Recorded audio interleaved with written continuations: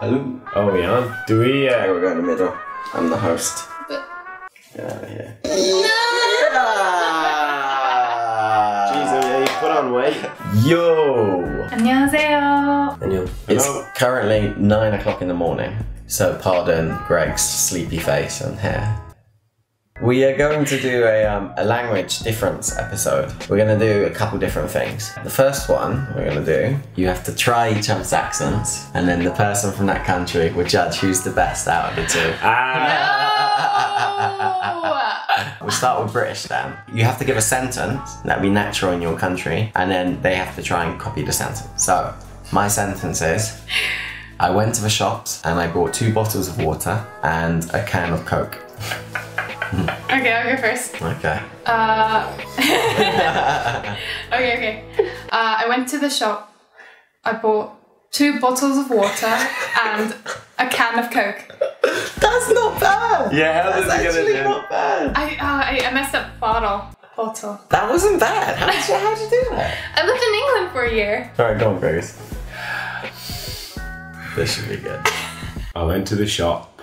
I bought 2 bottles of water and a can of Coke. He's not from Manchester. I know, I lost it, I'm sorry. It wasn't that bad, but Cynthia's was better. Yeah, you gotta give it Cynthia that one. Go Cynthia. Should we do American next? Okay, let's do American. Okay, you gotta give us one.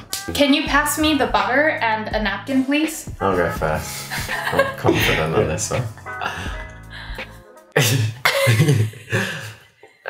Can you pass? You just reverted back to English. Pause. Can you pass? Can you pass me the butter and a napkin, please? That was good. I thought that was good. Oh my goodness. Okay. If I lose to that, I'll be so impressed. Can you pass me the butter? You have to relax. Can you pass me the butter and a napkin, please? Better. Doesn't sound like Do it again. Do it again. Can you pass me the butter and a napkin, please? Greg. Oh, mine was much better than it. Sorry. Irish accent. I'll give you a typically Irish expression. What's the crack with your one over there? What's the crack with your one over there? You have to say it fast. What's the crack with your one over there? You've got to avoid your instincts to just completely exaggerate it. What's the crack with that? What's the crack with the one over there? Go on, you do it, Cynthia. I'm gonna beat Cynthia. She can't beat me here. What's the crack with your one over there? What? That's terrible. Mine's come on my bed. Wait, one more time. What's the crack with your one over there? That's slightly better. It's alright, yeah. Cynthia. What? What's the crack with you one over there? Oh. Next one. This one's a fun one. One weird thing that each other's countries pronounce weirdly, in our opinion. You guys say oregano, right? Yeah, we say oregano. Oregano. What? Oregano is just kind of more What? sing-songy. Oregano. Oregano. Doesn't even make sense. Oregano is kind of ugh. I got one that English people say weird. Yeah, go on. Yogurt. We say yogurt. Yeah, yogurt. Yogurt. Yeah, I hate that. Yogurt. That's weird. Yeah. I really hate that. It's so funny because you say yogurt, and to us that sounds like ridiculous. Yeah, but Irish people say it too. Irish people say yogurt. Yeah. 2 against 1. We win. One thing Americans say really weird for me. Herb. Why do you guys drop the H? That's so weird for me. It was really drilled into us that like you cannot pronounce the H, otherwise you're like degenerate. It's like Americans just become French all of a sudden. Yeah. Herb. Herb. Well, maybe it's a French word. Maybe that's why. Okay, now finally, we have some words that I'm gonna say, and then you gotta say what that word is in your country. Okay. Jumper. Sweater. Gansey. What? Gansey? Yeah. Do you actually say Gansey? Sometimes. Yeah, he does. He does. What? Bird. Like chirp chirp. Yeah. Bird. Female. Female. Obviously it does mean bird, like the flying bird. Also the other meaning that is very common is girl.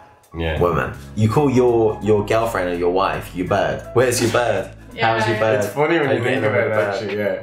Usually a female of a similar age to you. Yeah. You would call a bird. Yeah. You wouldn't call your mum a bird. No, you wouldn't. That'd be weird. Dummy. A dumb person? Or like a mannequin? Like a mannequin. You'd use it for like car test driving. They have no other meanings. Soother, also. Soother? That thing you put in your mouth and your baby. Yeah, yeah. It's a dummy, right? Dummy. Yeah. That, in England, that'd be the first thing you think about is dummy. Pacifier. Pacifier. Pacifier. That's called a pacifier. Yeah. Pacifier sounds like church Pacifier. word. I'm going to pacify you. Yeah, it's Pacifier. Oh my god, in high school, it was a fad to carry around a dummy. Oh, there was in England too. Really? There was a time. That reached England too? Like, people would That just was mad. suck on it in school for no reason. And you get these flavoured ones in shops as well, you could buy. Yeah, I've seen that. Lift. That. Elevator. Elevator. Yeah. You never say let's get the lift? No. Really? Yeah. Always say the lift. The lift, yeah. Flannel. It's a pattern. Kind of like this. I thought it was a shirt. Yeah. Flannel in England is like it's a small towel. I've never heard that. What? Yeah. A flannel. The first time I heard it, I was like, this one? That's bad. Okay, so today we looked at some differences between British English, Irish English, American English. If you guys like this episode, leave a like, subscribe, Give it a thumbs up. Send it to your friends. send it to your mum. Send it to your mum's friends. And that will do for today. And I will see you guys tomorrow. These guys, right? They are going to Australia tomorrow. But we will see you again in the future, sometime. The international version of Emiltube. Yes. We'll be back. Peace.